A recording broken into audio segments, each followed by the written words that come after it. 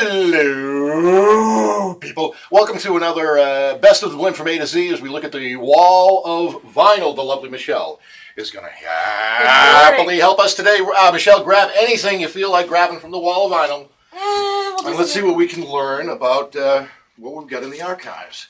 Shane, what do you got for me today, Miss Michelle? Ooh, nice. Grateful Dead and Yes.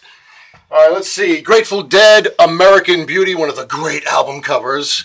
1970, I know that. Those first, like 4, 5, 6 Grateful Dead albums from the late 60s, early 70s, just fantastic. That was their best stuff. I mean, look at the tracks on here. Box of Rain, Friend of the Devil, Sugar Magnolia, Truck and Ripple. That's just a great, solid record.